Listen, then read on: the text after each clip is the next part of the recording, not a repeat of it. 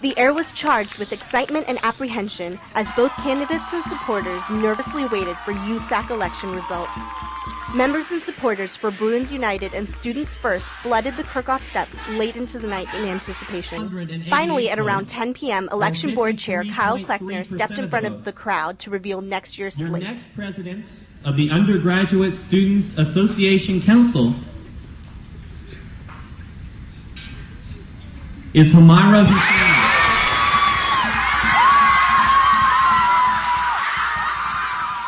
President-elect Humaira Husseini will lead a slate dominated by other Students First candidates, along with 2 Bruins United general representatives and some independents. I think if all the members involved in USAC currently, be it in appointments or committees or whatnot, if their real intention is to serve the student body, then there will be not much of a problem. We can all work together. The rowdy Students First supporters sang songs and waved flags in celebration of their victory, while Bruins United looked on in shock and disappointment.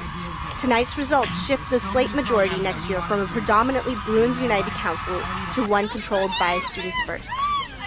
Significant campaign strategy changes may have contributed to this major switch. As far as tailoring the campaign really to win first before they went about and talked about their platform. They were out there to win. It was clear to see that from day one. Just the little simple things, changing their shirt color, really trying to be the populist party, which BU had traditionally sought out to be. We definitely wanted to make sure that students looked at our platforms the most, and we were able to engage in a dialogue with students about the platforms. With this in mind, Bruins United looks ahead with bittersweet optimism to next year's elections.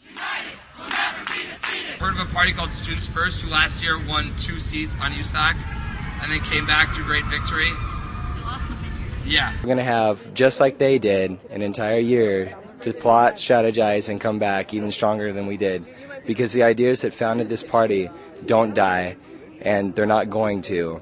And we'll be back with them even stronger than we've ever been next year. For more election coverage, go to www.dailybruin.com.